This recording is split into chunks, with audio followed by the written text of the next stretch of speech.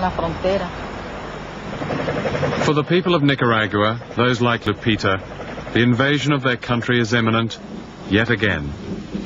The following is a summary of United States intervention in its so-called backyard. 1898, President McKinley orders U.S. troops to invade Cuba. 1905, President Theodore Roosevelt orders the invasion of Honduras. 1912, President Taft orders the invasion of Nicaragua. 1914-18, President Wilson invades Haiti, Cuba, and Panama. 1924-26, President Coolidge invades Nicaragua and Honduras. 1954, Eisenhower approves the overthrow of the elected government of Guatemala. 1961, Kennedy approves a CIA invasion of Cuba. 1965, Johnson invades the Dominican Republic. 1973, Nixon approves the overthrow of the elected government of Chile. 1981, President Reagan approves the CIA secret war against Nicaragua. 1983, President Reagan orders the invasion of Grenada.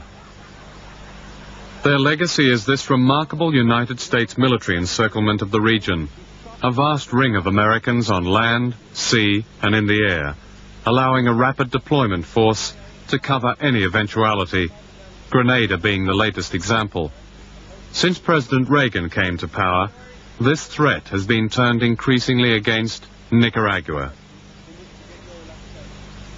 There have been bombing raids flown by insurgents based in Costa Rica to the south, and from Honduras to the north, the CIA directs, pays, and arms former members of Somoza's National Guard, known as the Contra, some of whom are trained in illegal camps in Florida. Last July, the secret war came into the open with the arrival off Nicaragua of 2 American naval task forces, each with more firepower than the entire U.S. fleet in World War II.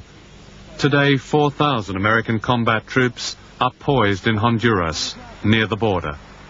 Ranged against them in Nicaragua are 45 aging Eastern Bloc tanks unsuitable for mountainous jungle and which are liable to break down after 125 miles, plus 3 antiquated Korean War jets, 2 helicopters, a navy consisting of a few patrol boats, a regular army of 22,000 and 25,000 reserves, and a militia.